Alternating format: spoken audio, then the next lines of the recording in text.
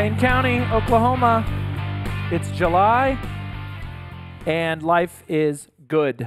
We are here in Oklahoma's 10th largest city, Stillwater. Oklahoma's best county of the 77. Mm-hmm. It is the county of Payne. I'm Father Brian O'Brien, pastor of St. Francis Xavier Catholic Church here in Stillwater. We're on the west side. Come see us. Last week we had Betsy McNeil, who did a great job kind of telling her story, and then also talking about the Our Lady of Grace Catholic Retreat Center, which we are blessed to have. So we're on the west side of town. Our Lady of Grace is on the east side of town. And then St. John Catholic Student Center is right kind of in the middle of town. So we've got our bases covered. Maybe we just need to build something north and south now. All right, we'll work on that. All in good time. But it is July. We've had a great summer. Lots of just cool stuff we've been really focusing on in our preaching and in a lot of the formation we've been offering, the Eucharistic revival, and just calling people into a deeper relationship with Jesus in the Blessed Sacrament. But in the month of July, Father Healey, who has been on the show before, and he is here again today. Hello, everybody. Father Healey and I have been focusing our preaching on a very specific topic, and we'd like to, you can't, part of the reason we started this podcast 5 years ago, Father Carey and I were like, we want to like talk to our people in between Sundays. You can't say everything you want to say in a homily. We don't, in the United States, we don't preach for a half hour, And so the part of the podcast was to kind of go more in depth on subjects that maybe we have preached about.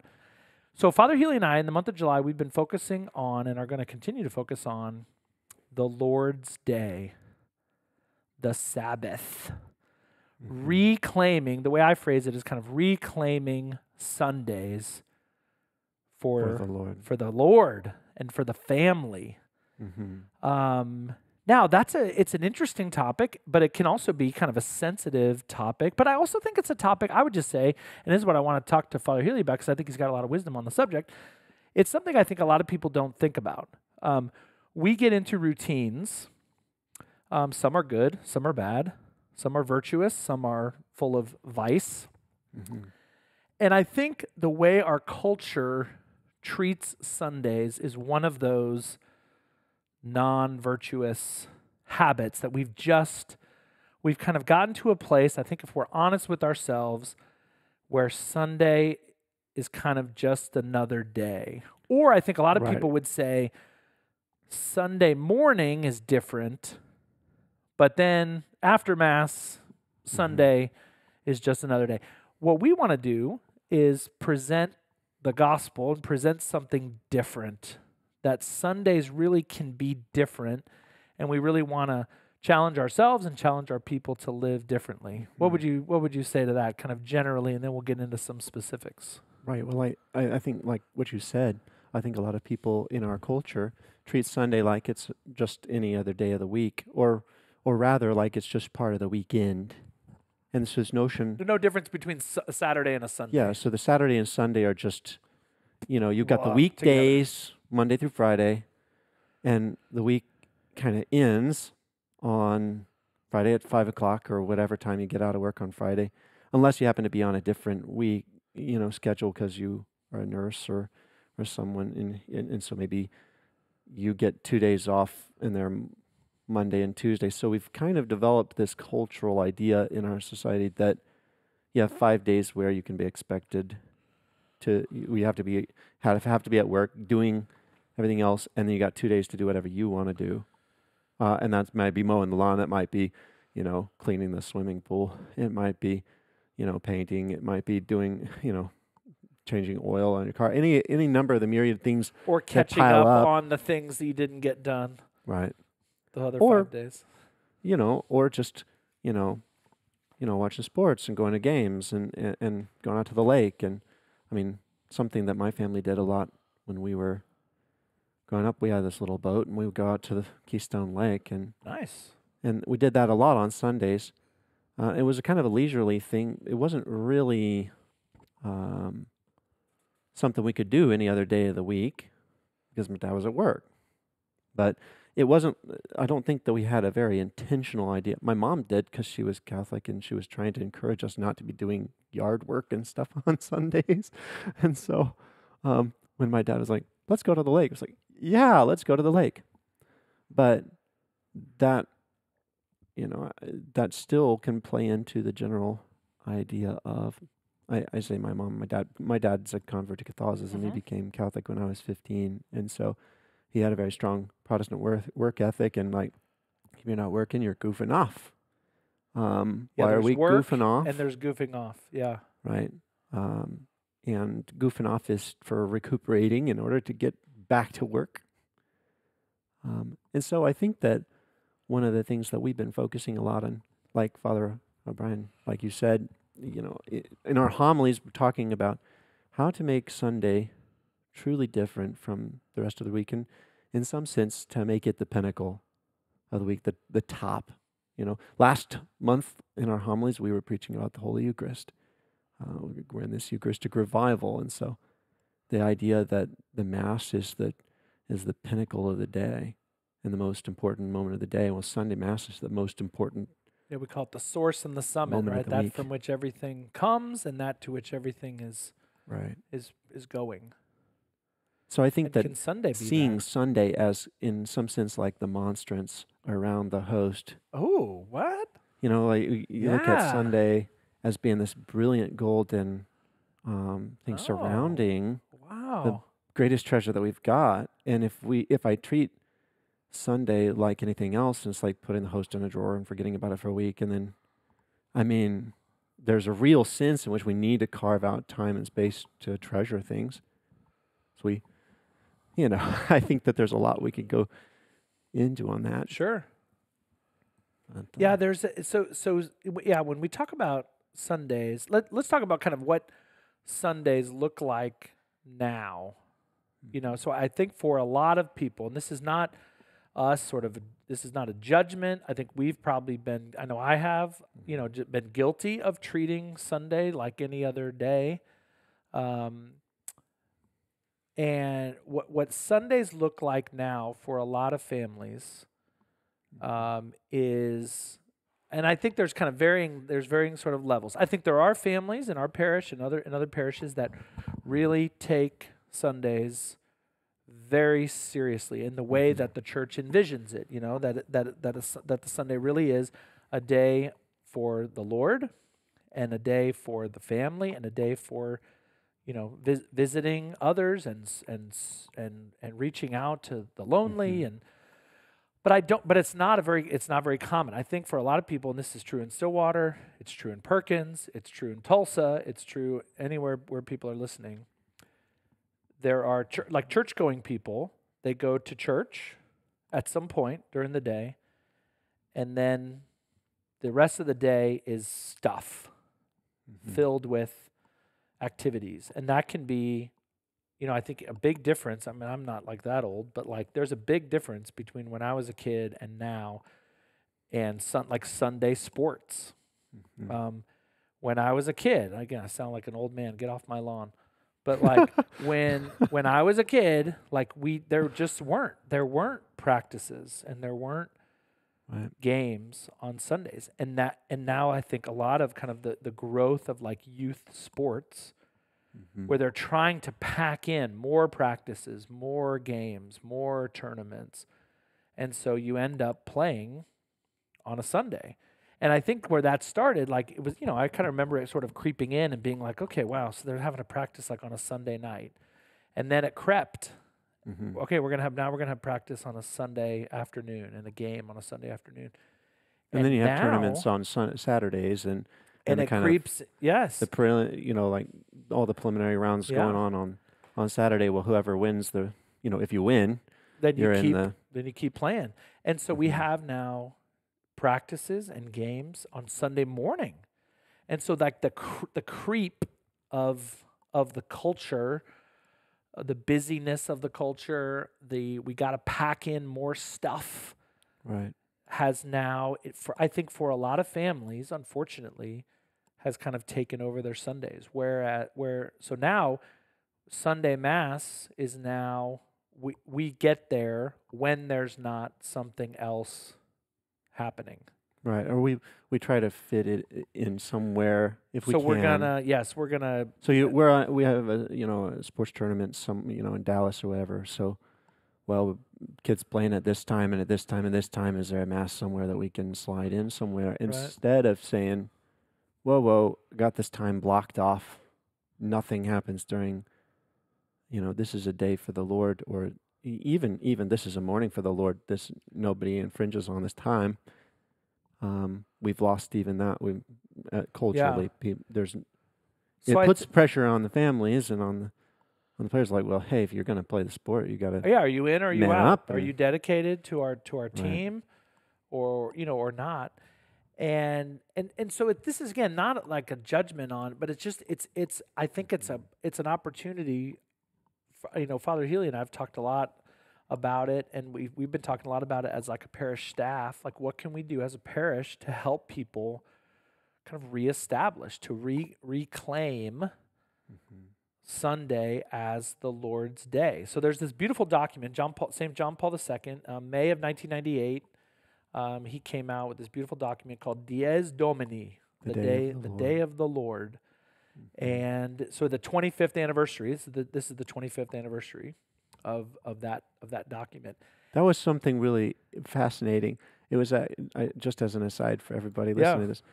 So we had a staff meeting on a particular day, and that day was it was the Feast of the Visitation. The Feast of the Visitation. Yep. May 31st, I think. Was it 31st? Something like that. I think it was. So it was the day.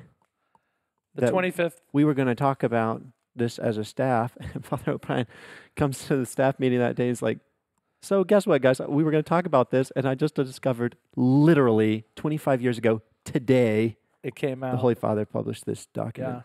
So it's a wonderful document. Probably it's probably 30, 40 pages. But we've been reading through it as a staff. And I don't know, maybe I'll teach a little class on it or something. There's a lot to be said about it, but it's a beautiful document. John Paul II trying to, for the universal church, say, guys, there's a different way to live. We've come to a place where we're like treating Sunday like any other day, and that's not it's not the way the Lord set it up. When you read through the story of creation and what happened on the seventh day, God rested. God set it up so that we would have this opportunity, and not just to like rest, not just to like sit on the couch all day. We'll get into maybe next episode. We'll talk about the difference between sort of being lazy and like what is leisure, what is real leisure. But we need a day to dedicate to God, to be with our families, and nurture those relationships. And we've built this culture, I think, especially in the United States, where Sunday is just another day, and we wanna switch that around. We wanna get it back to the way that it was. So let's talk kind of practically. For these families who are, maybe super involved in sports and dance, or just, even, kind of people who have, who work on Sundays. I don't know. We're priests. We work on Sundays, let's talk sort of practically. What can a family do to kind of start moving in the direction of reclaiming Sundays? What have you seen kind of work in some families in our own parish and in your own family? What can people do? Yeah, and I think that in getting to what can people do, one thing we need to do, I think, is say, look, it's not just about doing the work we like doing. First of all, it's not just about like how much fun you're having about it. It's really about who this is about. If I'm making a saddle, it's for the sake of riding a horse. If I am making a steering wheel, it's for the sake of driving a car. If I'm driving a car, it's for the sake of getting somewhere. Unless it's a joy drive and I'm just driving around and it's not for some purpose. and it's just for the enjoyment of it. And I think that practically speaking, as people and with families and the various different the first thing is just to try to carve off the time on Sunday for doing things that don't serve some other purpose that are good in themselves. Like what? Like, well, obviously, first of all, like prayer, the Mass and prayer. And So yeah, number one, prioritizing coming to Mass. Right. Number one thing on a Sunday, right, is that wherever you are, mm-hmm. you're going to Mass. Yep. But then you think about a conversation, like a conversation that isn't about business, or isn't merely about stats and running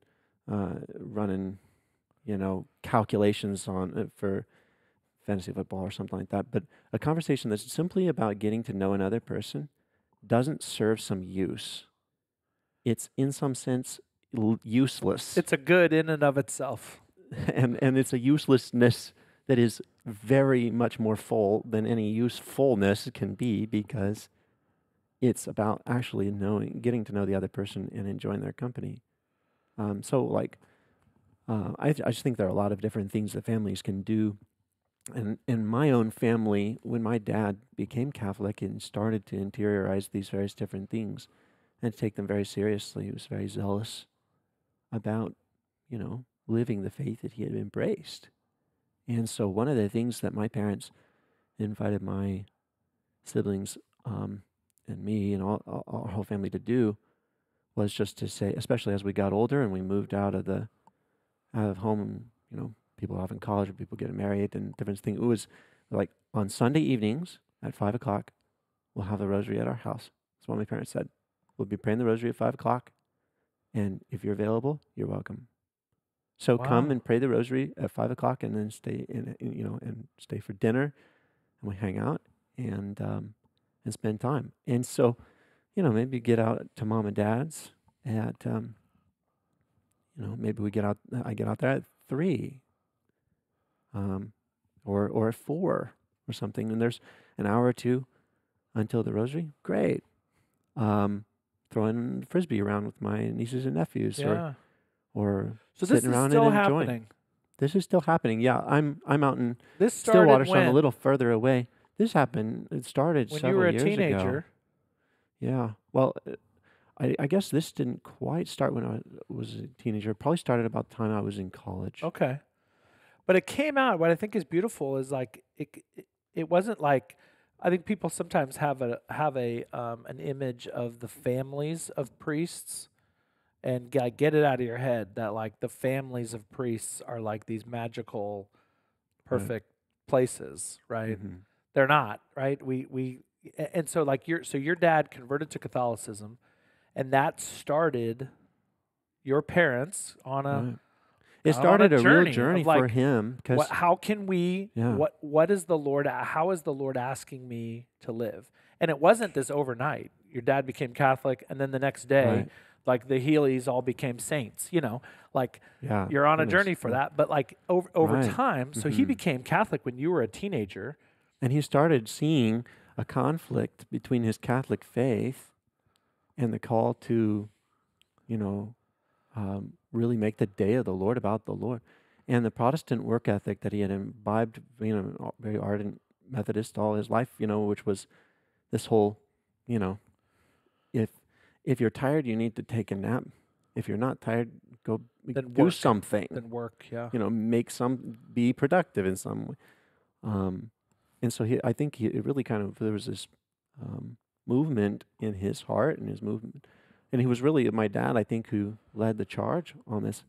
So as my parents were starting to have their kids all growing up and moving away, and there was a question like, when are we to see each other, that we are spending time, it very naturally became the answer to all of that. It was like, I don't have to try to figure out how I'm going to see my siblings, see my older sisters who are married, and my younger brother who's married and in the Air Force and stuff like. If he's around, if he's nearby, I know I'm going to see him on Sunday. At At my 5 parents o'clock? at 5 o'clock. If I'm able to go out there and like, then that's the prime time for. Wow. And if if I'm driving and I'm not going to get there by 5 o'clock, but I'm going to get there by 5:15, say, hey, can you hold the rosary? Wow. And so it's not always at my parents either. Like sometimes my sister will host As your it at her family, place, yeah, as and your family or my brother will dynamics host have it at his changed, or place. yeah, people get married and So have it's very kids. fluid. It's very fluid. Sometimes it's like, well, we have this graduation party or a goodbye party for some friends who are moving away and stuff. So that's going to take the place of our regular Sunday rosary. And all of us are, as we grow up, there's a sense of like, well, yeah, we have to live our lives. We have various different things, and so sometimes we're not able to come. So yeah, you have a funeral or something, I have various different things. Or I yeah. have youth group or something on an evening. Well, then that just says, well, I'm not going to be able to be there. But the whole notion of being together as a family, praying together, eating together, enjoying each other's company, loving the Lord together, and being able to invite people. My mom made it very clear immediately as soon as we started doing this. It's like, if you have somebody to invite them and So let us that's know, a and we'll just beautiful- add a plate. That's a beautiful piece of this that I think we want to enculturate into the life of the parish, right? So if you have a family, you come from a big family and nieces and nephews and like beautiful, right? But now go outside of your own family. Who in your world needs a friend, needs some community? And so thinking of people who might be lonely, who might be widows, people whose family lives far away. One of the things I love about Stillwater, so I think this is something already in our culture, is there's a lot of international students here. And so what a lot of families do over Thanksgiving, over Christmas, they're on the lookout for those international students who aren't flying home to Nigeria and Cameroon and China. They're and so they invite them in. That mentality, the mentality of hospitality, of pulling other people into your Lord's Day. And if you have really something beautiful. set up, if you have something that you're regularly doing, that this is our routine, this is what we do on Sunday evenings together, to see that as a framework, where it's not like, well, this is just my little myopic world. Yeah. It doesn't have to be. It doesn't have to be including other people. It doesn't have to be. It's not like it's myopism if you maintain that structure in just spending time with your family. But it also is a wonderful opportunity to say, we've got this. It's easy to plug other people into praying a rosary that's and having already dinner. established. Yeah. So I think so. So as you're listening to this, I don't know. Does that what the Healeys have done? For me, like that, it's very challenging. Like, okay, how am I? What do my Sundays look like? Do they just look like any other day, or is that something we know what they've done? Rosary at 5 o'clock and then dinner. Is that something that you and your family, as you're listening to this, that you could do? And growing up, wherever you are, partially one of the things I want to get across is like to our listeners is like, I didn't grow up with us praying the rosary as a family. We prayed the rosary every day. Yeah. For my dad's conversion, we prayed for his guidance, his leadership of the family, and it was like everything, the graces he needed, while my dad was at work, folding laundry and praying the rosary together. But it wasn't something that we did on Sundays. It wasn't because our whole family wasn't united in the faith. One of the things that happened immediately as when my dad became Catholic was a sense of, whoa, we're united as a family in a way I've never experienced before. And now we have to figure out what that means. Like, if we are praying the rosary together, we can pray all of us together, and my dad's not like, well, I'm kind of off on the outs or whatever. But just in general, seeing it, Sunday was always a day of familial affection, but wanting to make it more than that. Wanting to make it more than just like the bond of blood and just the natural affection that families have, which is which is good, but saying this is got to be the high point. We want to make this the top point of interaction and of building of our family together, and bring other people into that. And so yeah, that's beautiful. So two things we're doing in this parish in St. Francis Xavier in Stillwater. We've made a decision to take off. We are not going to have parish. It's going to be a very rare thing to have parish activities here on Sunday nights. right. Now, I know other parishes do, and this is not a judgment. You do. Everybody's got to do kind of what works. We've made a decision in order move things to off of Sunday nights that we would normally. right, to facilitate families being together and families and individuals being able to get together in their homes. We used to have a lot of things on Sunday nights, and we're just not going to do that anymore. Right. And that's, it's a little risky. I remember as we kind of prayed about it and thought about it, gosh, well, that's a change from something that we're doing. And it might come with, some criticism, or it might come with people, not particularly liking that, or the idea that, gosh, we've always done, we've done a lot of youth stuff, middle school and high school stuff on Sunday nights. And we're just not going to do that And part of anymore. I think part of the reason that we want to talk about that decision and that move is that we don't just want it to be a vacuum that fills up with dust bunnies, Good. like More time for right, stuff. yay. We just make Sunday really not about anything. I think part of the reason that a lot of parishes, and I think part of the reason our parish did have things on Sunday evenings was like, well, we need to make sure that that as much as we can help people to live Sunday as a day for the Lord. But I think part of this is realizing like there's a wonderful interplay between the ecclesia, the church, and the ecclesiola, the little church, which is the domestic church, The domestic church of the home, yeah. and saying what happens on Sunday morning, what happens in the Holy Mass needs to radiate out into all the little cultures and all the communities of our parish and find root there. And so when we take the time that we have with the Blessed Sacrament and the time where we're adoring the Lord together, and then we move that into our familiar relationships and our friendly relationships and the things that we're doing Sunday evening, it bears a lot of fruit. So yeah, just wanting to, I think, encourage people that, this is something that's going to be somewhat unfamiliar, especially if you've been involved in various different things that the parish has had on Sunday evenings.